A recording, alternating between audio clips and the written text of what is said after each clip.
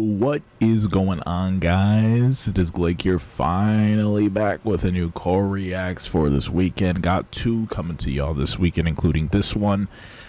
Boy, oh boy, oh boy, has there been some exciting news in the metalcore scene this past week. Mostly due in part because of these guys. Texas in July, a band that I know absolutely nothing about, apparently is making some sort of comeback, I guess. Based off of the little bit of digging that I did, I'm not really sure if I can I'm not really sure if it can be considered a comeback, because I believe they have been active to a certain degree throughout the years, but apparently this is sort of a comeback track, and I don't know if this reintroduces JT from Era back into the band, or if he's always been there the entire time. I literally have no idea, because again, I don't know anything about this band.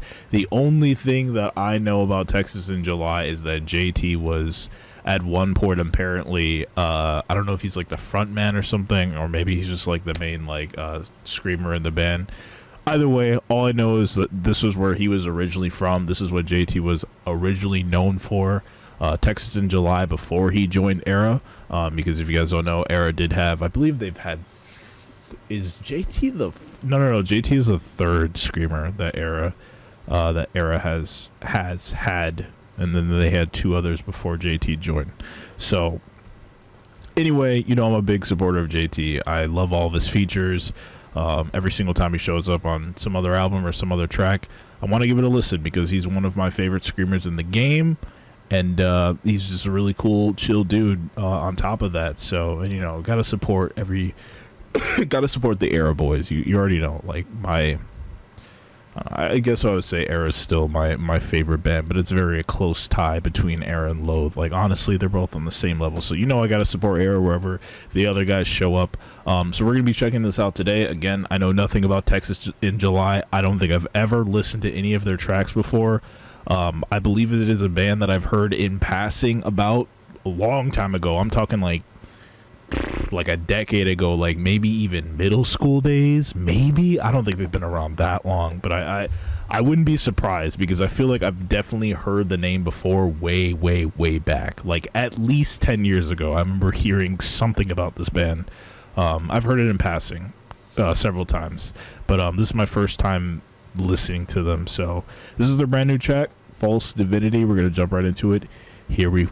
Here we freaking go.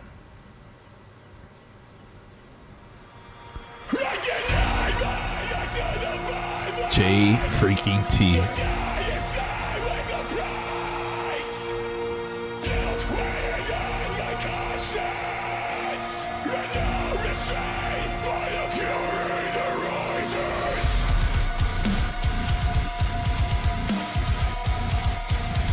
So JT is the front man? Hold the phone. We're about to find out.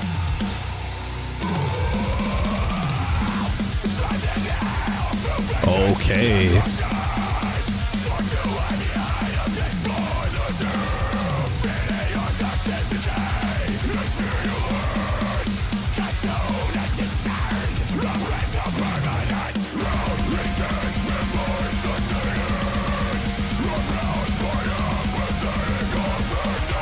Sheesh.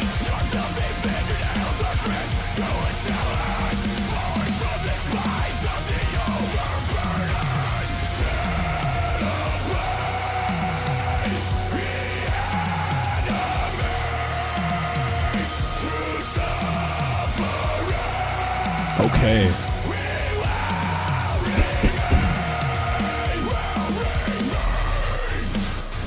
Listen, this is pretty good. So far, so good.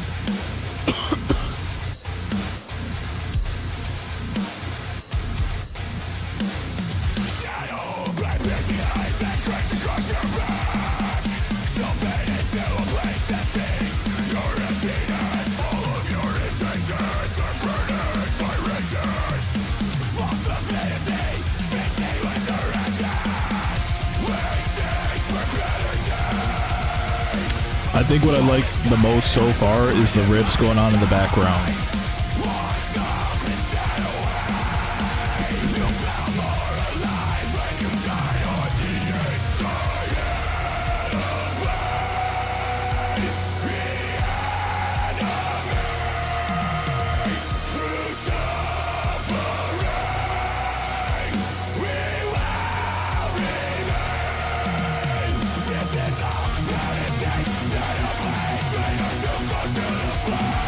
Give it the rift.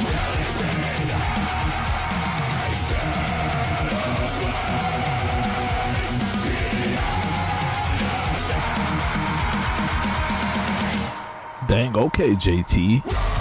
Oh, here we go.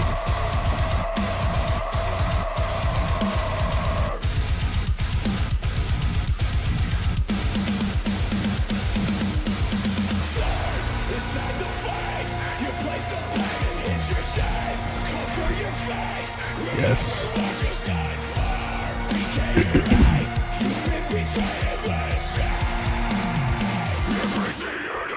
Oh my God.